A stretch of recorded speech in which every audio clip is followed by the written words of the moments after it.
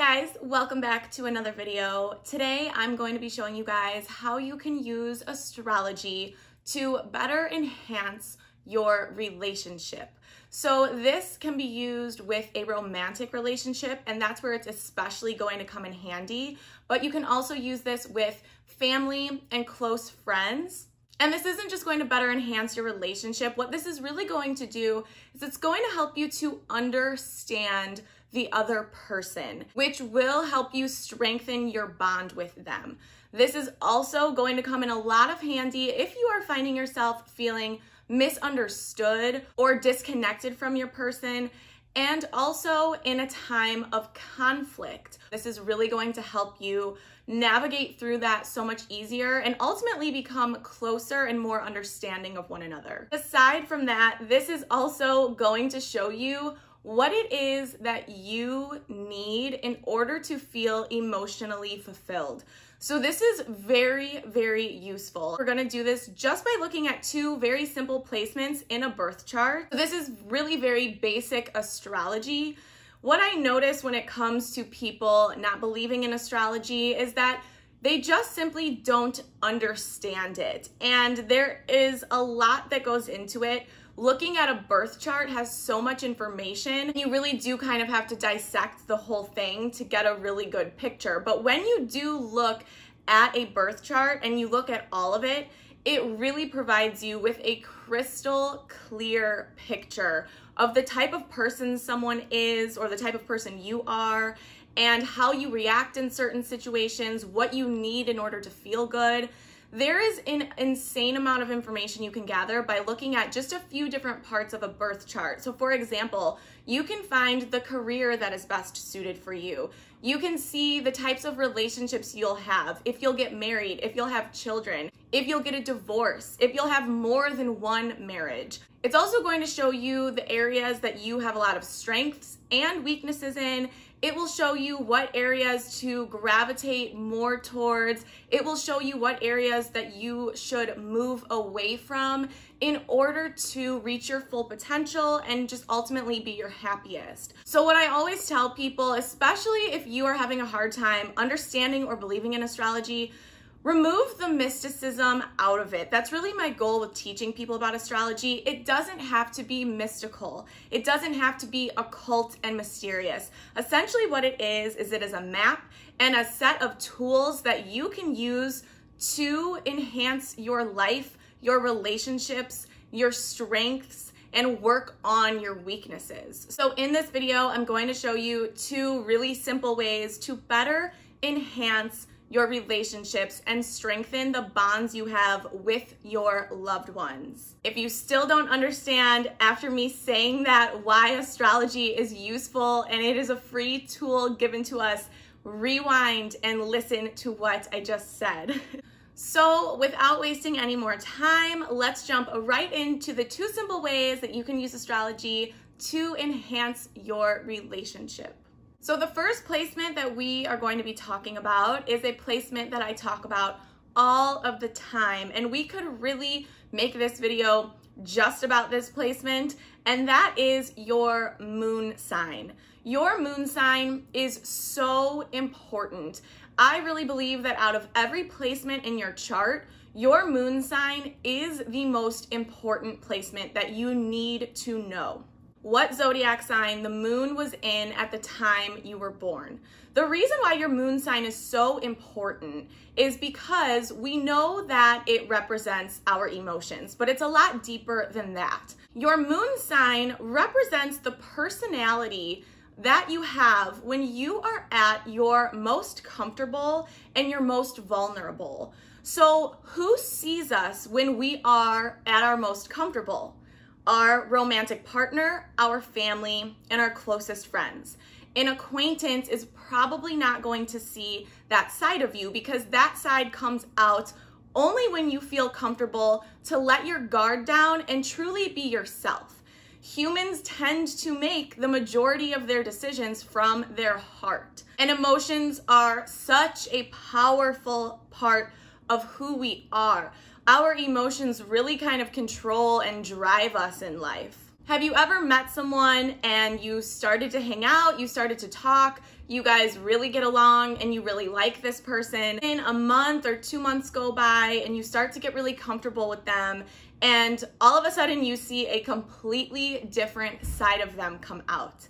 And you might be thinking, wow, this person is a lot more emotional than I thought, or this person is a lot more insensitive or clingy or closed off than I had seen in the beginning. It can even throw you for a loop because it might result in you feeling like you're receiving mixed signals. What's actually happening is you're seeing who that person really is. I always tell people to beware because when you first meet someone, you are meeting their rising sign and their sun sign, which is the way you come off to other people and the general traits of your personality. So we can find ourselves feeling very misunderstood or like our emotional needs are not being met.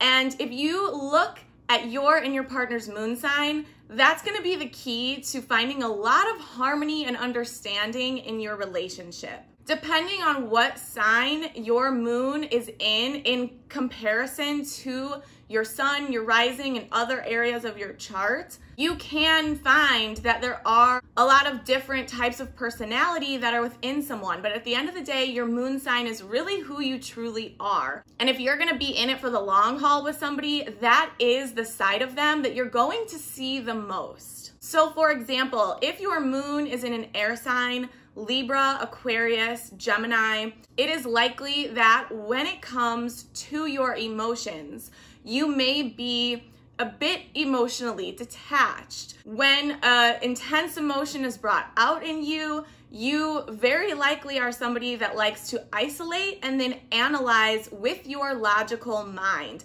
how you're feeling and the situation in general.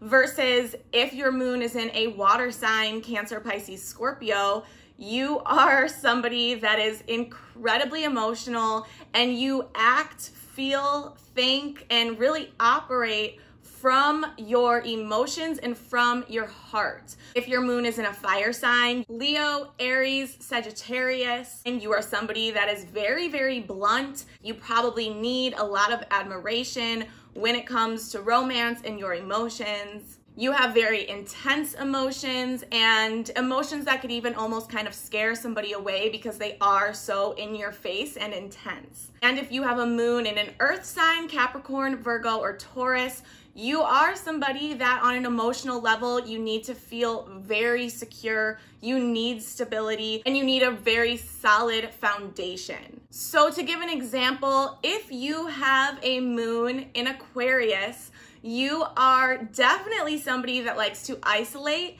and analyze. You don't really like to show your emotions very well, and you need time to retreat and be by yourself to analyze how you're feeling. So if you're in a relationship with someone whose moon is in a very emotional water sign like Cancer, that person needs reassurance. They need nurturing. They need emotional support. They need you to be there in the present moment to let them know that they're feeling heard and understood. They really need a sense of compassion and gentleness with how you treat their emotions. So as you see, those are two kind of conflicting ways of feeling and being. But if you are aware that that is how the other person operates, because you're not going to be able to change that. It's really part of just who they are on like a chemical DNA type of level. It doesn't mean that the relationship is doomed, but now you have the tools to understand how the other person feels and processes emotions,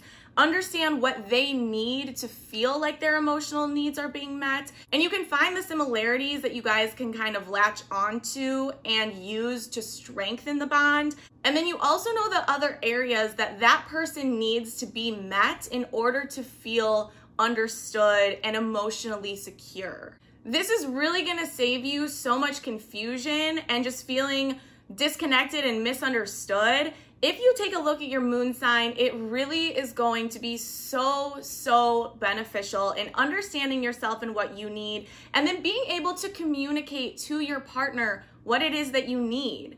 Because otherwise, they are just clueless and they don't know, they don't understand what you need to feel emotionally secure. I will tell you that knowing the moon signs of the people I love, it helps me understand them so much better. And that results in me not feeling resentful, not being mad at them for not understanding me. And it really helps me just get such a better idea of what it is that they need from me. And I'm telling you, this will bring so much harmony into your relationship. And again, just simply understanding each other. As we dive into the second placement we're gonna look at, you are going to see why it is so important to know these two placements. So the second placement we're gonna look at is what sign your Mercury is in. Mercury is the planet of communication. So this reflects how you process information, how you communicate, and by looking at your partners, you will be able to see what type of communication they are most receptive to and how they need you to communicate with them in order for them to just feel like you understand what's going on in their head. So the reason why it's so important to look at these two things, I'm going to give an example. Let's say that your Mercury is in Aries. So Aries is a very blunt and passionate fire sign. Aries tells it how it is. Aries is also very confident. So if your Mercury is in Aries, that means that the way that you speak and the way that you express yourself is going to be confident, intense, blunt. It can even be a little harsh at times. But if your moon is in Pisces, for example, Pisces is a sign that can be very insecure, very clingy, and they can get their feelings hurt really easily. So I want you to think about that, because if your partner has a fire sign as their Mercury and a water sign as their moon, then when they are coming across very blunt and very confident in what they're saying, what really might be going on underneath the surface is that they might be feeling really sensitive, insecure, and like they really just want you to kind of nurture them, even though they're coming off in a way that doesn't seem like that at all. Another example, let's say that your partner has Mercury in an earth sign like Taurus. The way they communicate might come off as being stubborn, but also nurturing and very stable, very secure. They might seem very sure of themselves and set in their belief. But if their moon is in an air sign such as Libra, Libra does tend to be indecisive. So now we have somebody expressing themselves in a way that comes off as very stubborn and unwilling to change their mind. But what's underneath the surface, they actually might be feeling really indecisive. So again, we have conflicting energies that are being presented to you that you might just feel really confused and really lost, and like you just can't get into their head and really understand what's going on. So those are the two placements that I am encouraging you to go take a look at.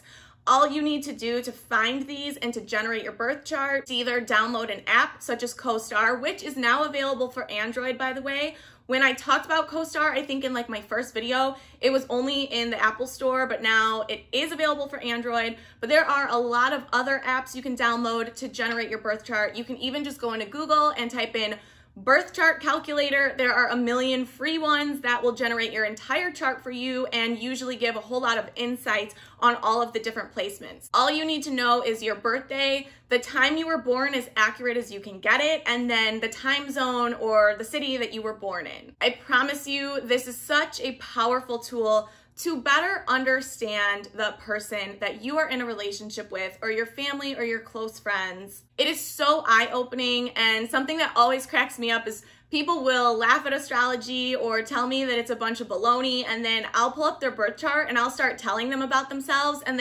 every single time, the person will go, that is actually pretty accurate.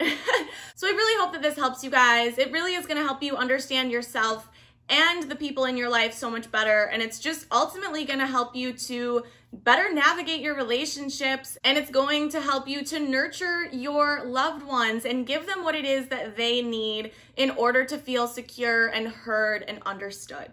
So I hope you guys enjoy this video. Don't forget to give this video a big thumbs up if you enjoyed this. hit that subscribe button down below and let me know if you want to see more astrology videos like this. There are a lot of other placements we can look at, and you can find out even more awesome information about yourself. Thank you guys so much for watching. I love you so, so much. I will see you in my next video.